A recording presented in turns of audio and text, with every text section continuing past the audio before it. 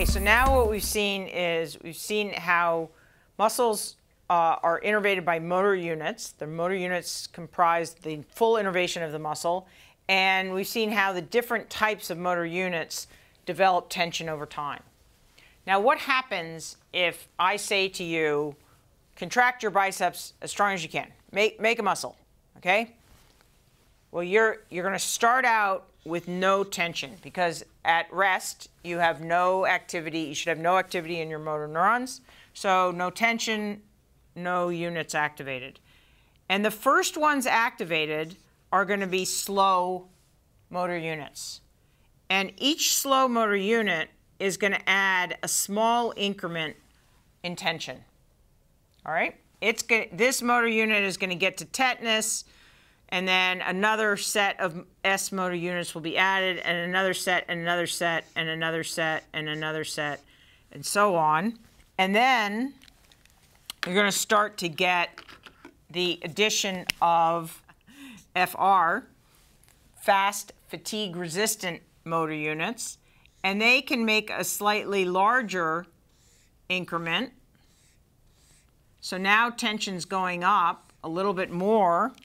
And finally, you're going to bring in the big guns, which is the fast fatiguables, and they are going to make a big jumps, and you're going to then reach the maximum of the muscle, the maximal possible contraction. This SFR to FF is called orderly recruitment, and orderly recruitment is the rule. And we're going to look at a few things about this. It's a very important concept. First of all, this makes so much sense. It's essentially the motor version of Weber's law. In that, let's say there wasn't orderly recruitment. Let's say it was a hodgepodge. So that back down here, we could get an FF motor unit activated. And then randomly we would go back to, say, an S.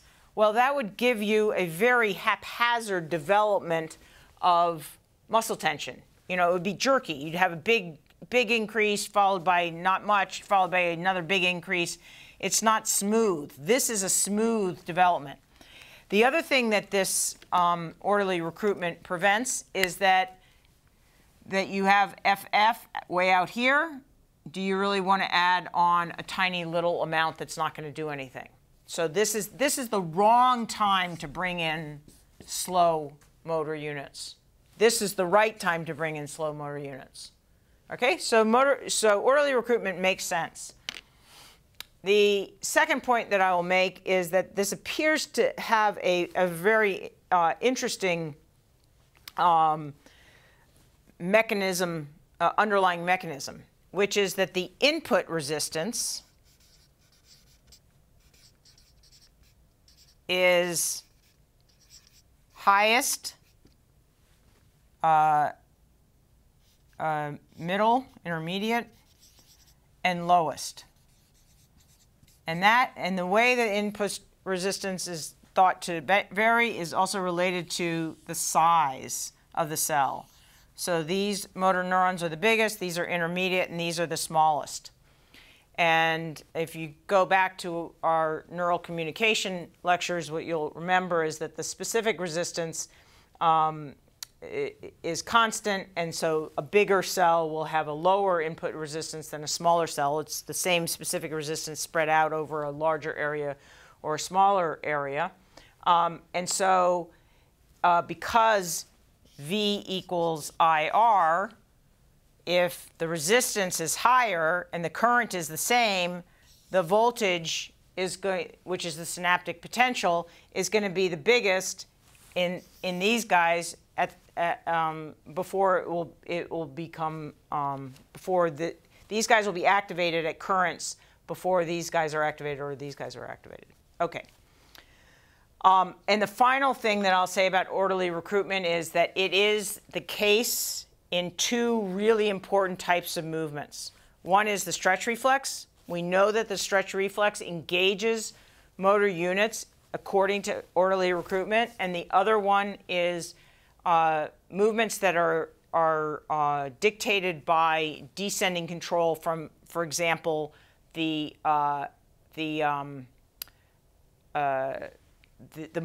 primary motor cortex.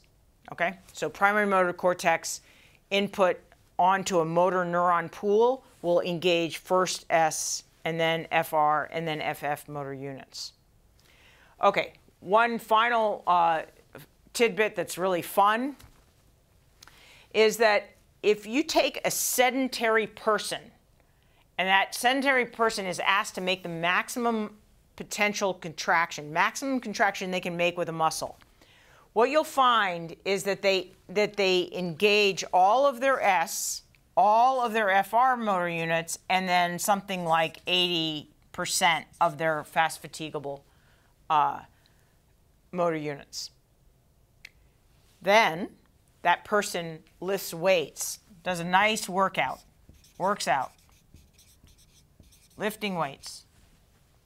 For 3 weeks thereafter, you get to 100% FF recruitment.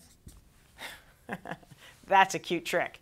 So it stays with you for quite a while, and so as long as you work out, you will be able to recruit all of your fast fatigable motor units.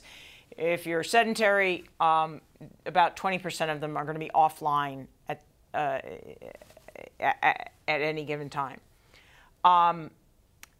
In addition to facilitating full orderly recruitment, full recruitment of all the motor units, working out weight-bearing strength also has the effect of increasing the number of doublets.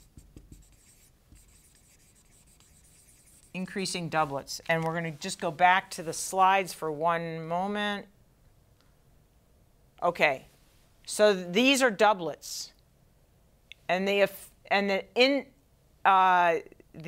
occurrence of these doublets increases greatly after just a single bout of weight-bearing, weightlifting, weight-bearing exercise. So fun facts for you to use in your own lives. Okay, one final thing to know is that the orderly recruitment is going to be mirrored by the dropout. So you recruit first S motor units, then FR, then fast fatiguables. And then you stay steady for a while. The first ones to drop out are the fast fatigable. The next to drop out are the fast fatigue resistant. And the final to drop out way longer, after a way longer time, are the slow motor units. So you're gonna recruit and drop out in a mirror way. Okay, next what we're going to do is I'm going to introduce you to EMG testing.